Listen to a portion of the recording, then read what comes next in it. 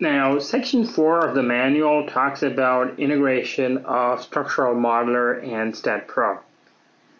Now, STAAD.Pro, as you might know from the exercises above, is a general purpose structural analysis and design tool.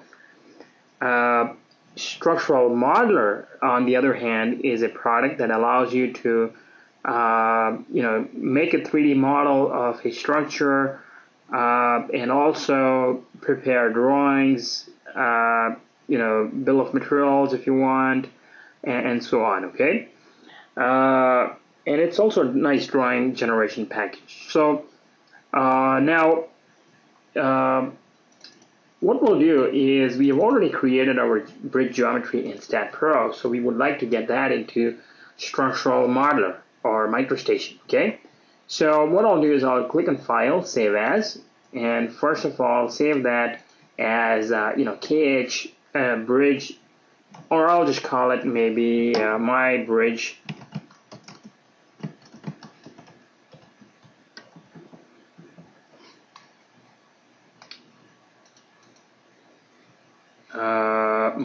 my bridge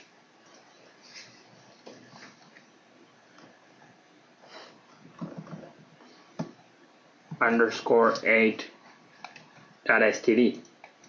Okay, so this we'll just save it like that. Okay, so this is like our backup file. Now what I'm going to do is launch structural modeler. Okay, now structural modeler is included under Start, All Programs, Bentley Building V8i, and Structural Modeler V8i. Okay, so if you launch that, okay, first what it'll do is it'll launch MicroStation V8i, and then it'll open up a dialog box asking you, which file you want to open up. Okay, in this case, we don't want to open up any file. We want to actually create a new file. So I'm on page number 106 of your manual, step number 1, and what I did was I just used launched structural modeler. Step number 2 tells us, set the user to structural, so that's what I did. Project to structural imperial, and unit system to default. So I'm just going to click on this new file icon, okay, and what it does is it asks me, what is the file name, okay, so I'm just going to call it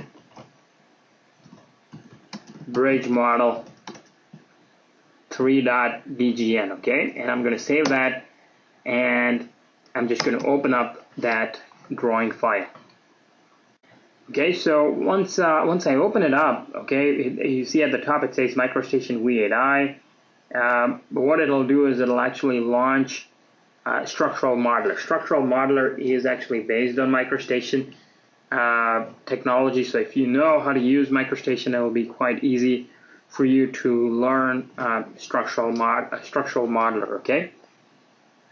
Now, this product is meant, to model structural entities, so you can actually place beams, columns, braces, and create like a whole building model if you want in using these structural entities, and you can actually see all the entities in 3D. Each entity that you drop into the structural modeler interface has some sort of data attached to it. Okay, data like what type of material, what type of section, what type of fire resistance maybe, or whatever it might be. Okay, so it has all that data attached to it, and that data can be then presented in your drawings. Okay, so let's see an example. Now here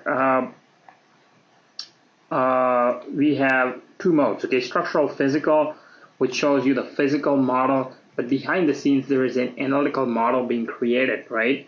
So once you're in the structural modeler interface, make sure that the structural analytical features is on. Okay, so basically when you import the STAAD model into structural modeler, you get both the physical representation of the model and the analytical model behind the scenes. Okay, so you get both models in the same file. Now, this is the structural modeler interface. You see on the left hand side there's all these tabs like beams, columns, and to draw beams and columns. We have 4 views and so on. Okay, so everything else except this left hand side tab is MicroStation. Okay, now first thing that we need to do is we need to in the manual itself we have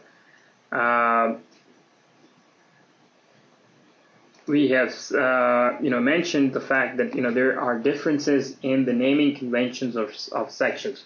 Plus, in our existing stat file, the bridge that we created, we've used custom tubes. Now, the custom tubes might not be recognized by structural modeler, so we need to first create those sections in structural modeler. So the way you create those sections in structural modeler is you need to first go to a location on your computer, okay? And the location is basically it's a rather long path, but on page 107 we give you the whole path, okay? So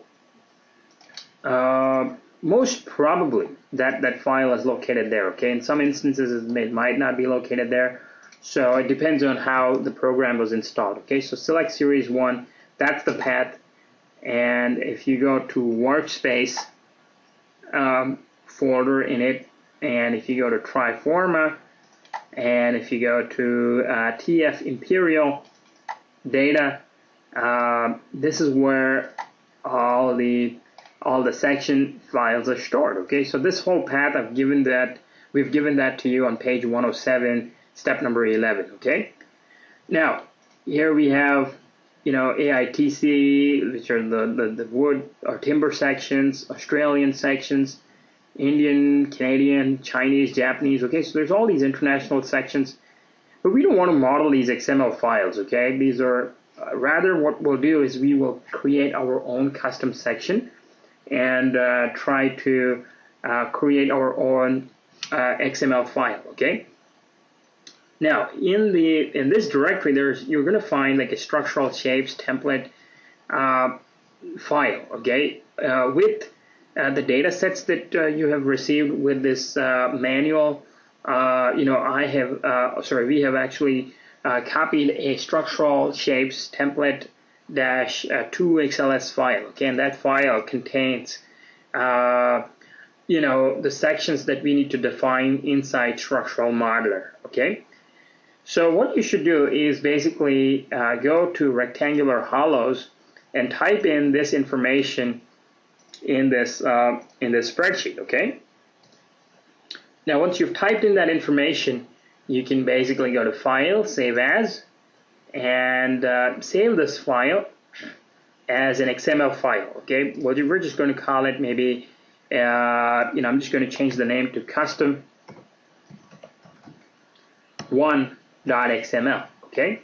Now, when you save that, okay, you can close the Excel file, and inside your directory, you should see custom1.xml, okay? This is the file that was just created.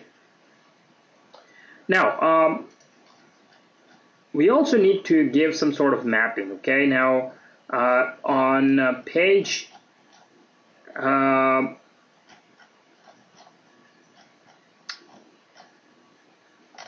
if you want to see those sections now in Structural Modeler, you can go into Structural Modeler, just click on Steel Primary Column on the left hand side. Now this dialog box will appear, right? Click on the magnifying glass button in this dialog box, and the Structural Sections dialog box will appear, okay? Now if you go to File, Open, you can basically see that, right now for you, there's going to be only US XML data. But if you want, you can go to this data folder, and reference your custom 1.xml file, okay, that we just created. Just click on Add. Click on Done.